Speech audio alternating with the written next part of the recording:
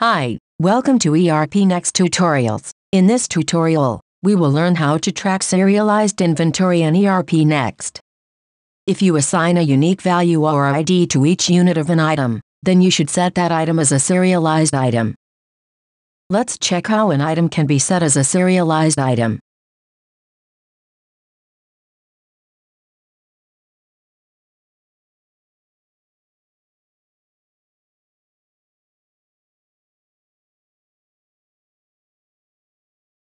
Check this field to set this item as a serialized item.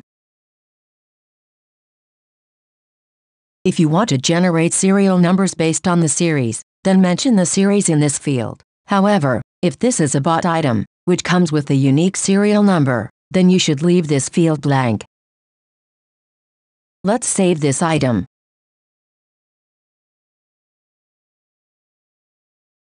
For the serialized item, opening balance is updated via stock entry.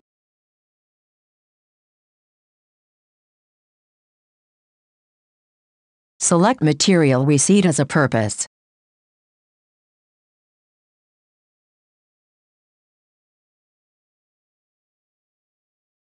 Update posting date and time as needed. Select a warehouse in which opening stock is to be updated. Select a serialized item.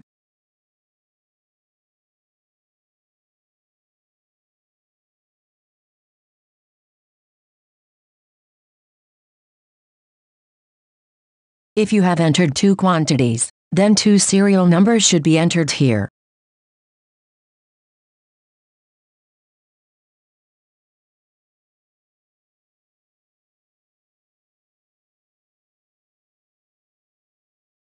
Select an account in which opening balance will be posted for an item.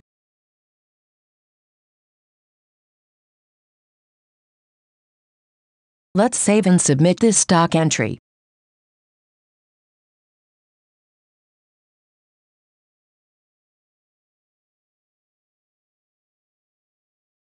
These are the serial numbers which are created for this item.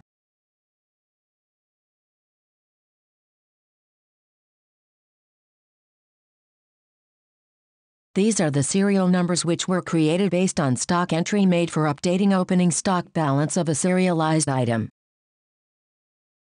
In the serial number master, basic item details are updated.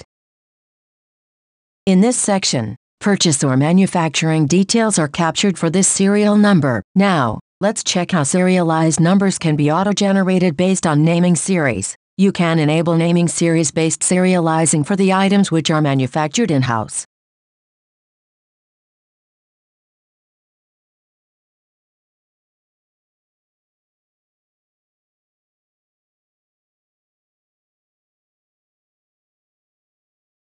This is a naming series based on which serial numbers are auto-generated.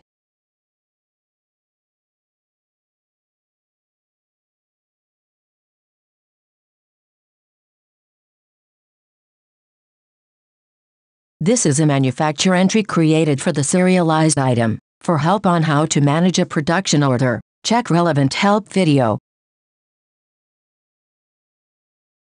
Let's submit this stock entry.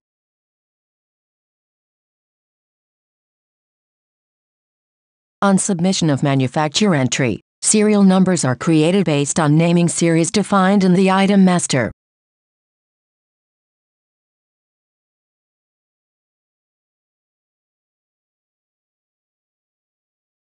Just like purchase detail, serial numbers selling details are also updated here. Let's create a sales transaction for the serial no and check its impacts.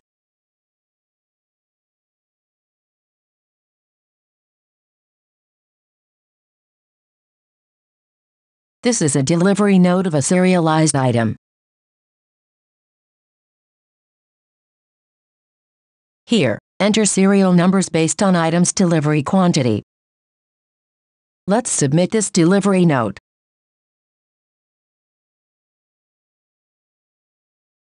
Now, let's go and check the impact on this delivery note on the serial number master.